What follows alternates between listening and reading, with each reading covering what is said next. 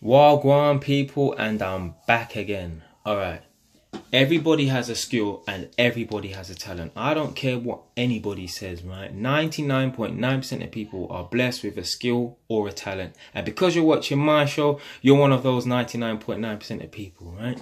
Now, whether that be running, singing, dancing, or art, right? Public speaking, you name it, right? Everybody has some kind of skill or talent, right? And the best way to identify your skill or talent is remember when you were young.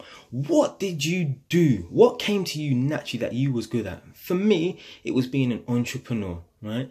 Do you ever remember that TV program, right? It was a children's cartoon on Disney Channel called Recess. And there was a boy in it called TJ Detweiler, right?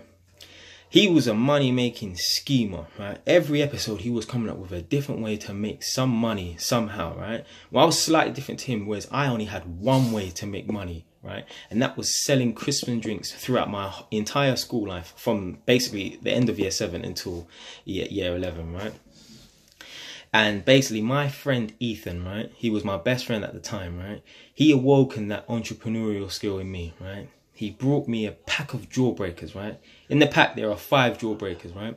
You buy it for 20 pence and you get 5 in the pack, right? And he said to me, if you sell all of these for 10 pence each, you can make 50 pence, right? And therefore, you have a 30 pence profit. And from that day, it clicked. Oh my God, I can make money. And I was just obsessed with it. And that's all I used to do throughout my school life, to the point where I was so dedicated to it. You honestly, ask anyone who went to my school in my year, they would know me as I was the seller.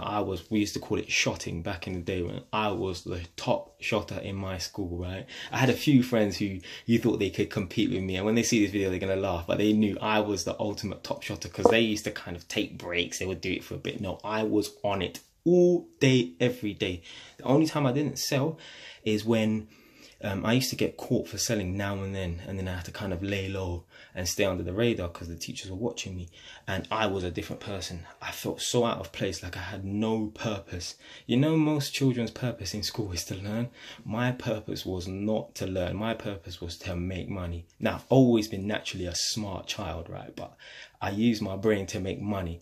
It was so bad. I had other children in different years. So if I was in year 9 or year 10, for example, I had people in year 8 selling for me in different playgrounds just so I can make more money, right? I actually got kicked out of school a week before study leave in May, right? Because I tried to escape from school to go to the local Sainsbury's so that I could buy more products. I think at the time it was like donuts and some drinks, man, so I can maximize sales and profits in the day, right? Like I was that hard on it. That's all I cared about doing. I was just so focused on my money. I think I had about 1,500 when I was 15. Now that doesn't sound like a lot of money now, but imagine being 15 years old and having 1,500. And I never spent the money. I was always good with money, always saved my money, right? Even to the point, I was on holiday with my friend 2 years ago, right? We were leaving Dubai, right? And we had some extra money, obviously, that we had exchanged up. So we were using the Dubai currency. I can't remember what it's called, right?